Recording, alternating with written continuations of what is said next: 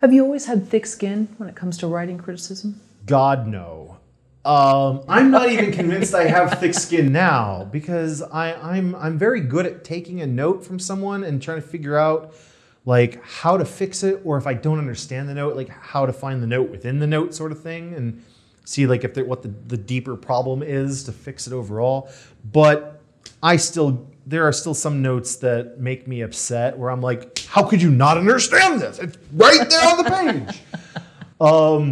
Yeah, so it doesn't happen as frequently as it did when I was younger and was newer, and I try to keep that at bay, where if something even irks me just a little bit, like, thank you for the note. And then I'll come back to it later and be like, okay, maybe there was something there. Let's take a look at it, calm myself down. But nobody's perfect, and I sure as hell am not either. What would you tell someone who wanted to quit their day job today so that they could pursue screenwriting full time? Don't do that. Don't do that. Again, I couldn't find the chapters in the book in a quick, but you're not going to get rich right away, and you're definitely not going to get rich right away without having some way to pay your rent. And there's no reason to go homeless in the pursuit of it. Like, there are plenty of people, what's her name? J.K. Rowling, like, she was getting like how many, like hundreds of rejections before her book finally got picked up. If she didn't have her job, like, she would have been like homeless, like even more, because I've read stories where she couldn't feed her kids or whatever. It's like that would have been even worse if she had quit her job to write that book.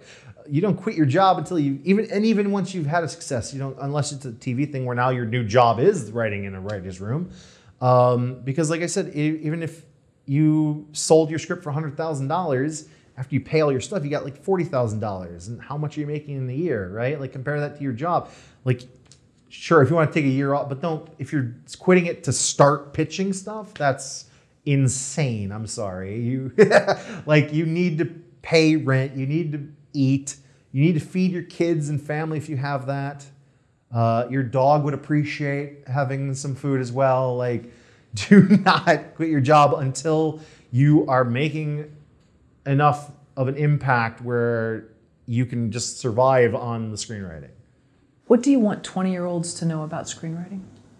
20-year-olds? All right, it's been a long time for me. I'm 36 now. So, okay, so not everything has to be a video game or a comic book in movie form.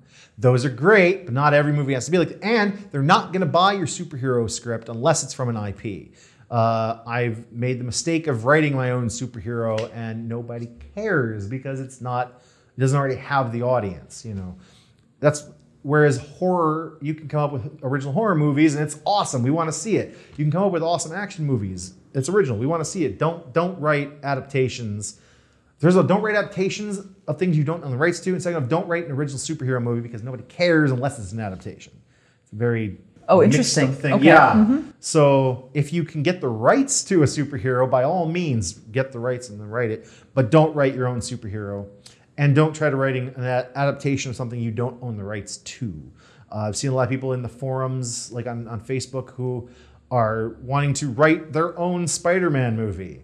You don't own the rights to Spider-Man. No one will ever see that. And in fact, they may even try to sue you if you try sending it to the people who do own the rights to it. So I made that mistake once. Again, when I was first starting out, I wrote a Superman script, not knowing I couldn't do anything with it.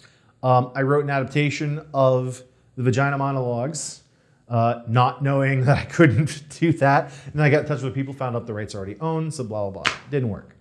That's the thing. Don't adapt something you don't own because you're just going to be disappointed and waste your time. What about advice to 20-year-olds on mindset? Like, don't get too high or too low. I think when you're younger and you come here and everybody's so in awe of young people in Hollywood, it's easy to go on these roller coaster rides because people are telling you how amazing you are, Sure. or they're either telling you you're not, and then they just told you yesterday you were. Right. So don't let rejection hurt you too bad, because they're not necessarily rejecting you, the person, they're rejecting your script. And a lot of people seem to take a rejection of their script as a rejection of them personally, like as if if because I didn't like your script, I hate you.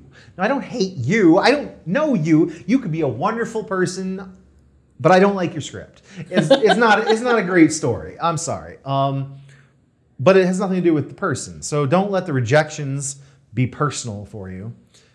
And on the flip side, don't rejoice at every minor success or something that even looks like a minor success, because it can still fall through.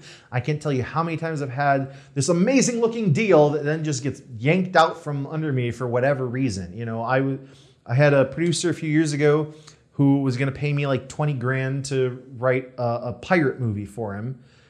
And then all of a sudden his investor who was giving him, it was for like an $80 million budget or something like that.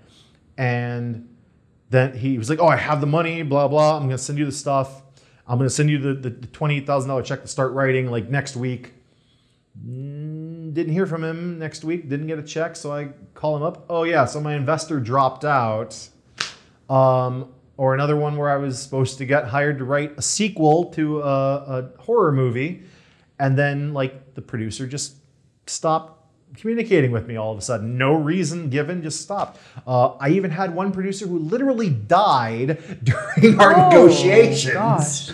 So that didn't happen. You know, so it's like there's always something that can make it go wrong. So don't start celebrating until the check is cleared is the rule of thumb I've got on that. Like it's fabulous that people are interested in my stuff, but until like there's a contract signed and money in my hand, it could go wrong at any time. And even after then, there's still plenty of movies that sell for millions of dollars, the script, and then the movie never comes out, you know? So stuff dies in development hell every day, you know? So nothing is a success until it's 100% successful.